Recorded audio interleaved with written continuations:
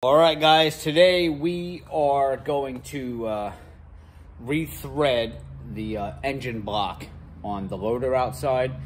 I was putting the water pump in and one of the bolts had cross-threaded, and it's something that we all don't want to have happen to us, is cross-thread a bolt inside of an engine block.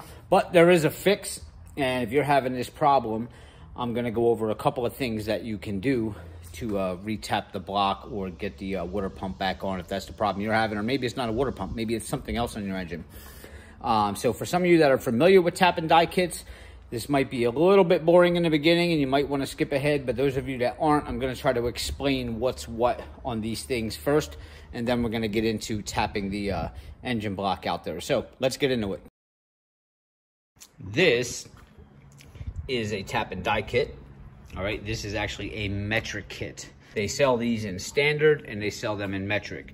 So when you come across a situation where you have cross-threaded a bolt, there's two things you want to find out. One, is it metric or is it standard?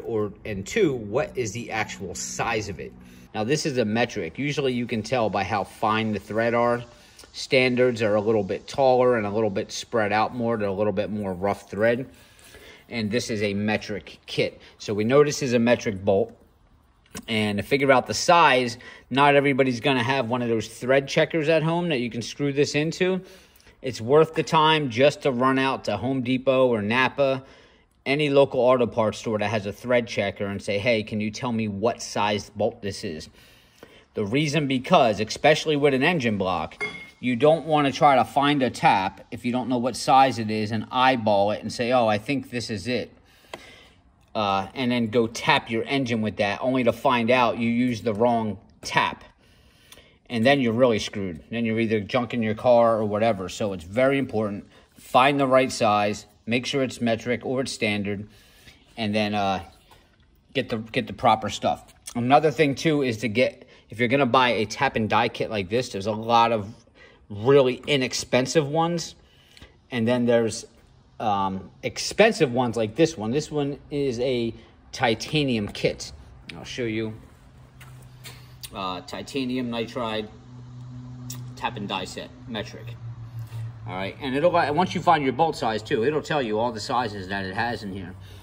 All right, but if you buy a cheap kit, you're really playing with fire, because these things, if you're not tapping them correctly, will snap inside the block also, and then you have huge problems just trying to get that out of your block. So buy a strong, durable tap and die kit. Spend the extra money, the extra $30 for a good kit, rather than, hey, I found a kit for 10 bucks. All right, moving forward. This is the cross-threaded bolt. This is a 10 by 1.25. Now, these are your dies up here. These are your taps down here. When you're doing a bolt, you want to use a die. Now, so we want the 10 by 1.25. Oh, there it is right there. So if you're not buying a new bolt and you're going to try to rethread this one, what you can do is, if you have a simple vise like this, put your bolt in the vise, and then you have your die in your hand, and your kit is going to come with a tool. This kit, you can see this is too big for that, but it comes with an adapter. And you'll see the 3 holes. The hole in the center of this is going to go right there inside of that little groove right there. All right, so we're going to take our hole in the center, and we're going to line it up with that groove. And obviously on here, you're going to go with the center bolt to line up with the center bolt on there. All right, we're going to lay that over top. Then go ahead, and when you screw this in, this will go through here into that little groove into your die there. Screw the side ones in. Now we take our tool, and this is a right threaded bolt, which means when we tighten this thing, we turn it to the right. So when we put our die on here, we are actually going to turn this to the right. So you want to make sure that you set this on nice and straight before you start turning. You don't want to be on an angle or anything. You want to set it on nice and straight to get it started. And just turn it very lightly to make sure it's starting to thread on.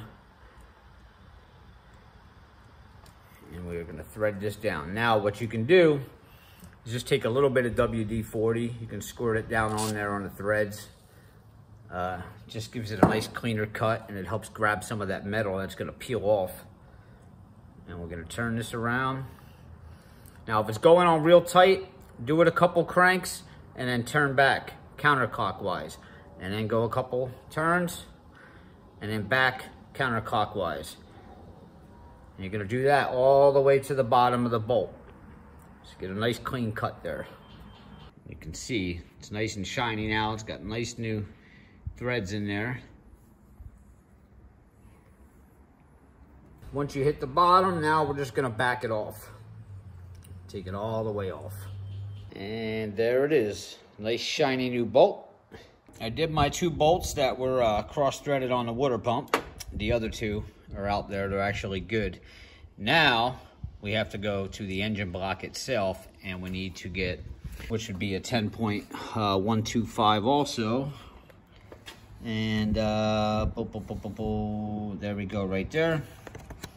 This is gonna have to go inside the block. You're gonna need another tool for the end of this, and the kit usually comes with something like this, which basically you would set this in there and then tighten these on the side, and you can do the same thing like we just did with this. Problem with this is, on an engine block, you don't have any room to turn because these start hitting things.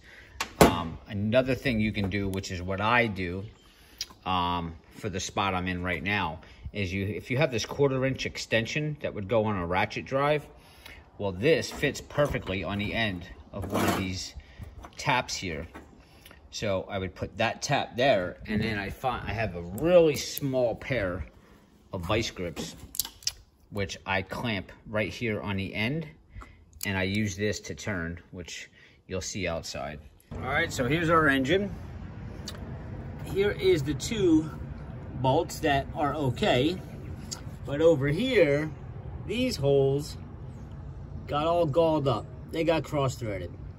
Now, the first thing you want to do to prevent from breaking that tap when you're going in is find the hole, obviously, get a screwdriver or something, see how deep that is, stick it in there. See where that stops? Kind of mark it with your finger, pull it out. All right, so that's how deep that hole is. So you want to take note of that on your die. Hold it up to your die, and you can kind of see and eyeball it, so you know how deep you want to go, that you have to go in with that. Because if you try going too deep and this tap is bottoming out and you keep cranking, guess what? You're gonna snap this right inside of the block.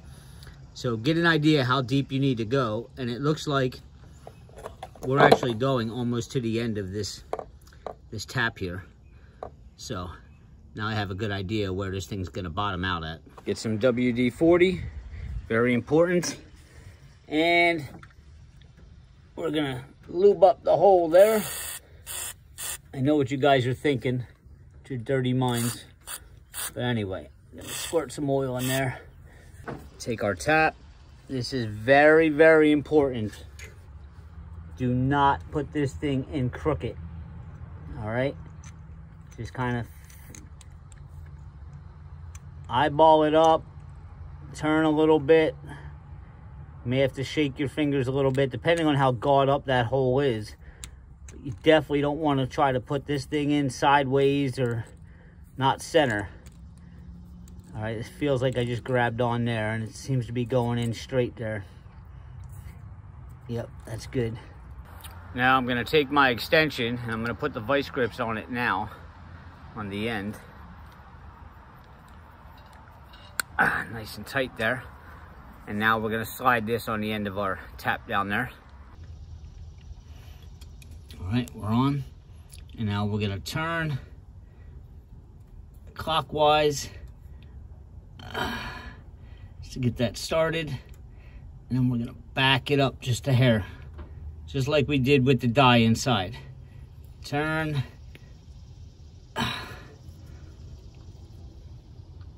Back it up. Turn some more. back it up, and you're gonna do that all the way till this bottoms out. The main thing is just when you're cranking on that thing and you feel it get tight, make sure you back off a couple turns, then go at it again. Definitely make sure there's some oil or lubricant in there. And if that doesn't work, or you end up breaking a tap inside of the block, or whatever the situation may be, your last resort is gonna be something like this.